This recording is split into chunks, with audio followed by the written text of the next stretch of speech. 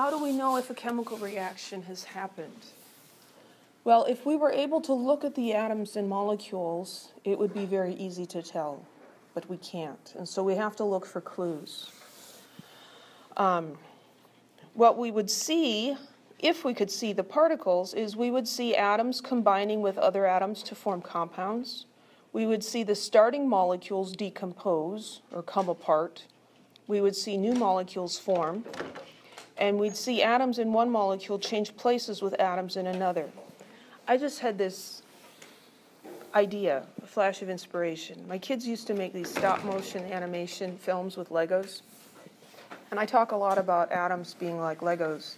And it just occurred to me, I could make a stop-motion animation of a chemical reaction with Legos. I'll do that in my spare time. Of course, I don't have any spare time, so it's never going to happen, but it would be really cool. I might be able to get one of my sons to do that, because today is both of their first day of school. One is he's not a sophomore, a junior in college, and the other is starting graduate school today. It was pretty exciting. They sent me pictures. It was awesome. Anyway, that was way off track. We can't see them. We can't see what's happening, so we need some clues. So there are 4 different pieces of evidence that suggest a chemical reaction has occurred. These are not foolproof. There are exceptions, but generally speaking, if we see one of these things, it's a chemical reaction. So if there's a color change, example is this child's spoon. There's plastic on the spoon, and it's a heat-sensitive plastic. And when you put it in water that's too hot, it changes color. A chemical change occurs. Now, this happens to be a reversible chemical change. If you let it cool down, the color returns to its original color. But these are great. Somehow I managed not to kill my older children. We didn't have these fancy things. This lets you know, hey, stupid, you warmed up the food too much. Don't put that in your baby's mouth. You're going to burn their tongue, right? That's what those spoons are really good for. Color change, evidence of a chemical reaction. Formation of a solid. In this picture here, we have a clear yellow liquid and a colorless clear liquid, and you pour them together and you get this rust-colored solid that forms. It seems like magic, but it isn't. It's just chemistry. We get a solid forming. So if you have solids forming in previously clear solutions, that's evidence of a chemical reaction. Formation of a gas. Plop, plop, fizz, fizz, right? You drop an Alka-Seltzer in water and it bubbles and fizzes. Those bubbles are a gas being released from the Alka-Seltzer tablet. There was not a gas present before, and now there is. A gas is being formed. That's evidence that a chemical reaction is occurring. And the last one involves heat or light. Okay? Heat being absorbed, heat being emitted, or light being given off. Here we have a burner, a natural gas burner. We can see that it gives off some light, and we know from experience that it gives off a lot of heat. That heat being released tells us a chemical reaction is occurring here. You may have used one of these instant cold packs. It's got a little pouch inside that you feel around and you break it and then you squish it around and it gets cold by magic, right? It's chemistry. There's a reaction occurring that is absorbing energy from the surroundings, making the surroundings colder than they were before. That's evidence of a chemical reaction. The instant hot packs that you might use when you're skiing or something to keep your hands warm, those are also a chemical reaction. And then glow sticks. My kids love glow sticks. There's a little glass tube inside the bigger plastic tube, and when you break it, the 2 chemicals can mix, and then light is released. Again, it appears to be magic. It's a chemical reaction. And here's just a little tip. If your glow stick is still glowing and it's time for bed, stick the glow sticks in the freezer. That will slow the reaction way down, and if you pull them out the next day and let them warm up, they'll glow some more, instead of wasting all that fun glowing while you're sleeping.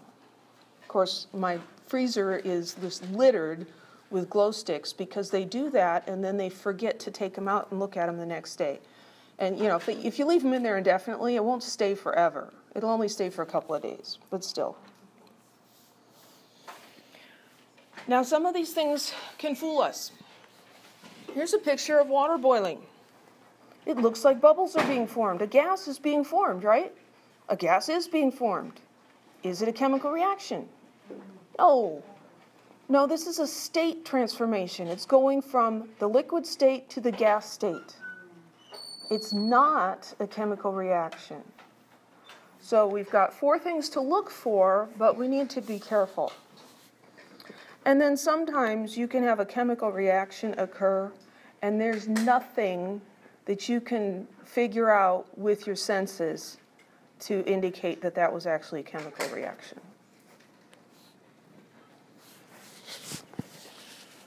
So let's try this skill builder. Which changes involve a chemical reaction? And then that deadly word, explain. Explain your answers. Don't you hate that on labs? Explain why. Butane burning in a butane lighter. Is that a chemical reaction? Yes, it is. What makes you think it's a chemical reaction? It gives off heat and light. Very good. So yes.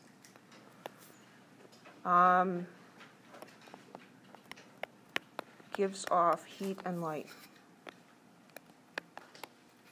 What about butane evaporating out of a lighter? You flick the bic, but not fast enough to actually ignite it. No. Not a chemical reaction. Because the butane that's evaporating, a state change is not a chemical reaction. If you trapped the butane and caused it to condense again, you would be able to tell that it's exactly the same stuff. How about wood burning? Chemical reaction? Yeah. What's the evidence? Heat and light again.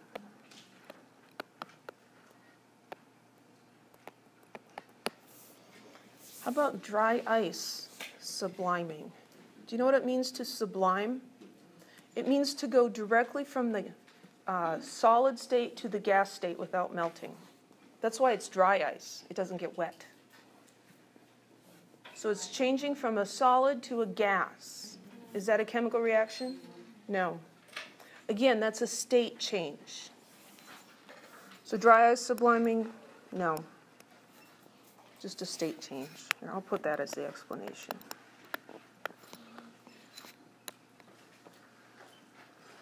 And then this one up here. That's also a state change. So, answering questions like this, there will be probably at least one of these on the next exam. Again, I try not to trick you. Sometimes I inadvertently trick you, and I apologize in advance. The verbs here are big clues. Burning, that's combustion. Something burning is a chemical reaction, always.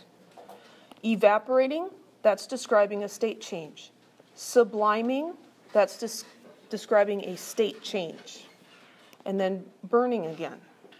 Okay? Any questions?